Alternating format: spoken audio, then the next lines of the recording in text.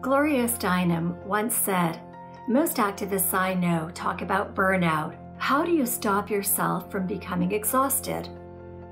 In the beginning, I didn't understand that this was not a brief effort, that this was my life. Once you understand that this is a lifetime effort, you begin to pace yourself and make sure you have support and include dancing and humor and love affairs in the revolution. If we don't have poetry and laughter along the way, we won't have it in the end. Here are some things that some of my colleagues and I do to burn on and not burn out. How do I cope with stress? For me, the most important thing is daily exercise. I ride a stationary bike or run outside 6 mornings a week. Gratitude counts for a lot. I am actively grateful for how lucky I am to be able to do things for animals who need us so desperately. Also, making sure to have a laugh every single day is very important. It might just be a meme, a joke, a funny podcast, a book, or a TV show, because laughing releases endorphins in the brain that promote a sense of well-being. And planning something fun might just be a plan to pick up food from my favorite vegan restaurant, going for a hike, or planning a vacation. But it is proven that having something to look forward to is important for mental health. When particularly stressed, I take some deep breaths, identify the cause of the stress, and then work out a plan to tackle things so that the work or situation is manageable. This might be talking to someone, asking for help, carving out time to catch up, getting more training, whatever it takes to get over the hump. Works for me. The 2 things that work for me is crying when I feel like I need to, and writing down everything that I am grateful for, in that order. Unless you're a robot, yes, it's okay to cry. But I also firmly banish sad thoughts if they start to occupy this computer between my ears. My friend once asked, "Does it help the dogs out there in the cold when you lie awake at night agonizing over them?" No. Does it help you? No. So she said, try everything you can to banish the thought. Replace it with happy thoughts. Recite a mantra if you need to. But whatever you need to do, get a good night's sleep so that you can wake up in the morning refreshed and go out and help those dogs. I also relish going out into the countryside or along the river and have a walk and breathe in fresh air, listen to the birds, smell the earth, just admire the flowers. And I like sometimes getting away entirely, and that allows me to air out my brain, see new things, and get new ideas. I meditate and do yoga every day for 20 minutes. Yoga doesn't require being flexible, although you'll get there, or being in shape, or having any money. It just requires that you bring yourself to the mat. Jazzy, Jazzy, When I'm feeling overwhelmed, I watch one of PETA's bear rescue videos. Being able to watch the bears finally be able to hibernate and not have their cubs ripped from them is so incredibly satisfying. I remind myself of the long game and what thorough, patient work actually achieves. When I was 21, I gave out pamphlets outside of a Ringling Brothers circus, and look at them now. Our collective perseverance destroyed them. Okay, so to fight stress, I find that getting a good dose of endorphins going is everything. I'm a long distance runner, so just getting outside and smelling the smells, and if I'm lucky, I see a rabbit, or if I'm really lucky, I see a coyote, but these long distance runs for me are everything. It gives me time to just kind of be out in the open and think my thoughts, kind of mull some work things and figure things out. And so it does everything for me. Also, I think it's really important that you stay optimistic. Just think about where we were 10 years ago for the animals and realize how much we've accomplished, and you can keep going. And also hang around people who make you laugh and who are optimistic, because if you're around people who are constantly down in the mouth about things, you're gonna get down in the mouth. And I'm gonna quote John Lewis, and that is, get in good trouble, get in necessary trouble.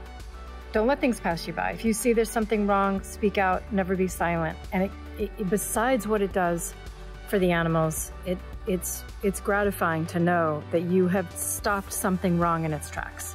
So never shy away from getting in good trouble and necessary trouble. I look at after photos and videos of the dogs I've rescued and rehomed on Instagram or Facebook. I think of all the privileges I have and how it's actually a luxury to feel stressed in my life. I say to myself, chill out. It's not a life or death situation. I squeeze a spiky amethyst rock in my hand. I wash my face with cold water and tell myself to get it together in the mirror. I dance barefoot in the yard and do cartwheels. One way to help de-stress, reduce anxiety, and even help you sleep is by using deep, relaxing breathing. And to do that, you breathe in through the nose for 4 seconds.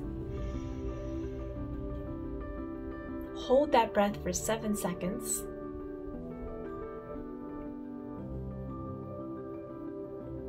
And exhale through the mouth for 8 seconds.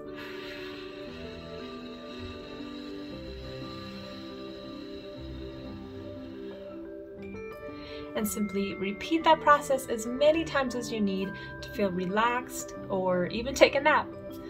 Number 2 is being aware of our thoughts, and if we are having a negative thought that could lead to stress or to tension, then we can reframe that into a more positive angle. And one way to do that is simply by writing down 10 solutions to that problem so that your mind starts focusing on the solutions rather than on the problem. And number 3, since the foods that we're eating affect the microbiome in our gut, which can then affect our mood, the more whole foods we're eating and the less junk food or processed food we're eating, the more balanced our microbiome can become. If you need to relax and just get away from your phone and spend some quiet time, then it can be a really good opportunity to light a candle or to apply a face mask. You could even take a fancy bath by adding Epsom salt and lavender to it, or you could spend some time in nature. Another great way of relaxing and unwinding is to watch your favorite movie or even read your favorite book, and that can really help to clear your head. Hi, these are my 5 tips to help with stress. Number 1, give your spine a breather by setting your alarm every now and then so you can remember to stretch. It's really important, especially when you're working in a desk. Number 2, I use apps like Simple Habit, Headspace, and Joy. It's really easy to use, and they have guided meditations that last from 5 to 20 minutes. Another tool that I use is a oil diffuser. So whenever you are feeling overwhelmed or stressed, you can just turn it on and enjoy the aromatherapy.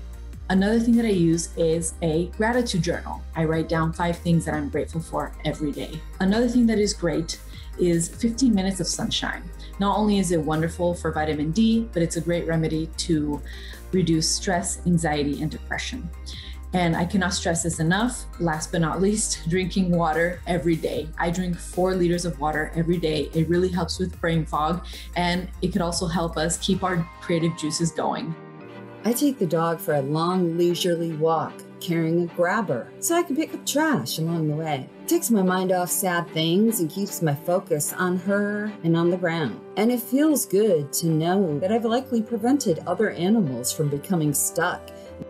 Other things I'll do, I'll take 10 minutes to listen to, dance to, or sing along with music I love.